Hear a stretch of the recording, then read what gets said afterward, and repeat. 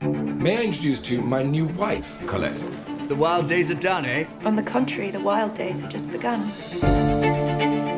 You've married a literary entrepreneur. You've married a country girl without a penny to her name. We're doomed, aren't we? Willi is a brand. I take all the risk and there's still no money. We need more output.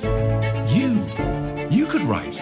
My school stories? Yes, that could be Willi's next novel. Are you writing for him too? Yes. He's made you one of his ghosts already.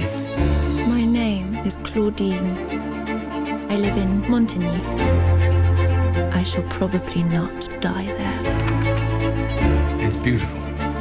We've never had one fly off the shelves like this before. And do you know who's buying it? Young women. Really? Willi, your book will change the world! Claudine! Subtle as ever. I have a little plan to turn Claudine into the most popular girl in the entire world. I believe Willi based Claudine on your school days. Yes, I think I had a little something to contribute. Finally, we have a success, and then you implied that I'm not the true author of it. People love to talk. I understand the mentality here. You don't. I understand it well enough to write a book that's a toast to Paris. You've done something important. All those young girls, we've given them a voice. You should own up to it. He was after you. Your jealousy is misplaced. How so?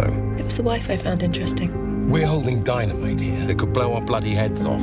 Since when have you considered scandal to be a bad thing? Oh, how interesting. Your love line splits into 3.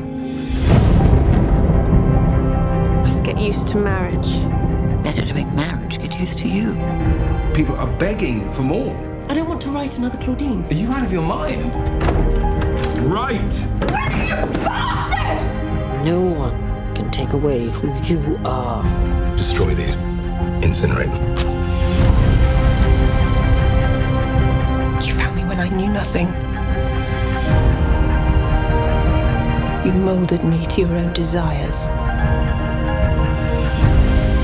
And you thought that I could never break free. Well, you're wrong. The hand that holds the pen writes history.